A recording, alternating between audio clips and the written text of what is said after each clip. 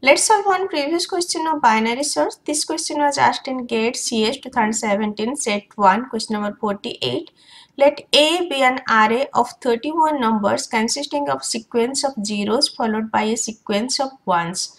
The problem is to find the smallest index I such that A of I is 1 by probing the minimum number of locations in A. The worst case number of probes performed by an optimal algorithm is dash. One array is given and array size is 31.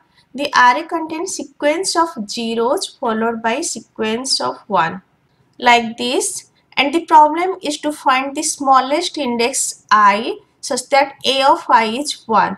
So we need to find this index which contains the first one. Sequence of zeros followed by sequence of 1, so it is in sorted order. When the array is in sorted order, we can apply binary search. So optimal algorithm will be binary search. Every time we will find left index plus right index divide 2, that will be our middle element, and that will compare, is it 1? If it is 0, then we'll search in right side. If it is 1, then we'll search in left side. And here it's written the worst case number of probe. So worst case example will be 10 followed by 31 or 31 followed by single 0. So these are the worst case example where it will take maximum probe.